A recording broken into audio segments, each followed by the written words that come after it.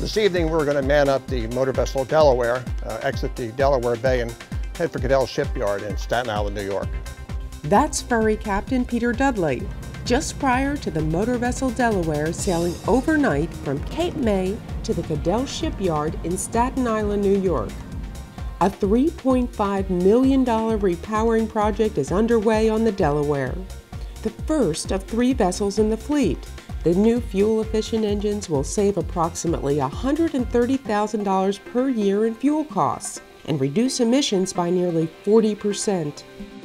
The Delaware sailed under the Verrazano Narrows Bridge early on November 2nd and into New York Harbor, majestically passing the New York skyline on the way to the shipyard.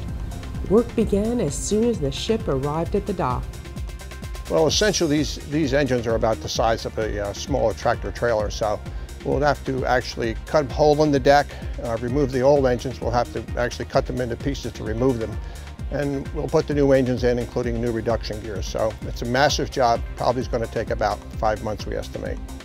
Once work is complete, ferry travelers and the environment will benefit from the repowering.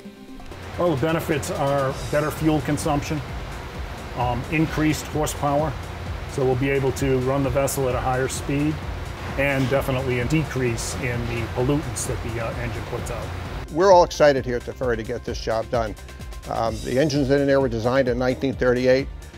There are issues with parts on them there now, so we'll be very happy to get modern engines there. We're looking forward to doing all 3 vessels.